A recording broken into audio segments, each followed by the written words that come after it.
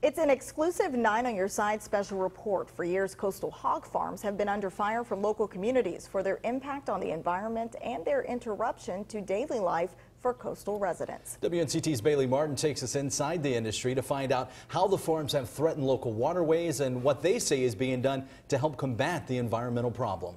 Bailey joins us from our Jacksonville studio. Bailey, what can you tell us? Shayla, Ken, for years environmentalists have pushed back against the hog industry and its negative environmental impacts. But the North Carolina Pork Council says that a new program taking place on some Duplin County hog farms could be the solution to some of these problems. How do we justify what we're doing? It's a combination of disgust, amazement, just disbelief.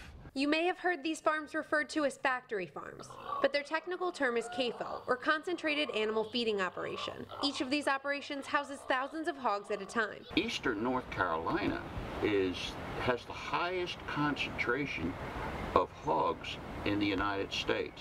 We're number 2 in production with about 9 million. The farmers who run these CAFOs are under contract with big companies like Smithfield and Murphy Brown. They don't own the animals, but they are responsible for raising them, growing them to full size as quickly as possible, and then sending them out to be turned into meat. The farmers are also responsible for the waste the pigs produce. All of the fecal waste produced by all of the people every day in the states of North Carolina, California, New York, Texas, Pennsylvania, New Hampshire, and North Dakota.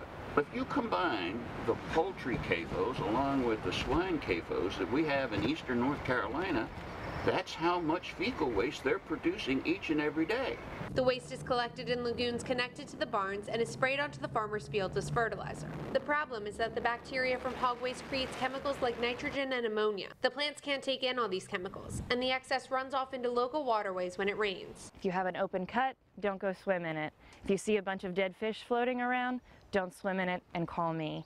And also don't drink it. Some Duplin County hog farmers are hoping to curb this problem by working with Kavanaugh and Associates to cover the lagoons and capture the methane gas within them to convert it into reusable energy. At its max peak, this bubble holds about 15 feet of biogas underneath of it from about 10,000 hogs on this farm. Biogas engineer Gus Simmons says this program is good for the environment. It's absolutely a positive for the environment. So we are, again, recovering the organic carbon that's in the manure and the liquids that has historically been not utilized to its fullest, most beneficial potential. And so this process allows us to increase the degree of recycling the manure resource for the farm. But News River keeper Katie Langley says it doesn't solve the problem.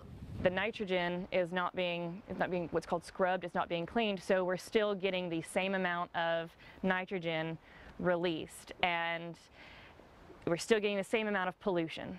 Simmons says the methane gas produced can power about 1,000 homes per year with high quality fuel. What we find continuously is the gas is very, very dry. There's no moisture in it. It's got a very high purity of methane. We're producing gas that's a greater composition of methane than the natural gas that's already in the pipeline. But the remaining waste is still returned to farmers and sprayed onto fields. The farmers are supposed to avoid spraying fields when it's raining or supposed to rain. But we captured footage from the air of one farm spraying the fields as the rain was coming down. The Department of Ag's Soil and Water Conservation Department do a yearly inspection, and that's it. The facilities get the notification, we're coming on this date, we're going to do our inspection, and that gives them plenty of time to clean up. A statement sent today by the North Carolina Pork Council reads, in part, hog farms in North Carolina are highly regulated by the state, and farmers must hold permits that prohibit any runoff from the farms.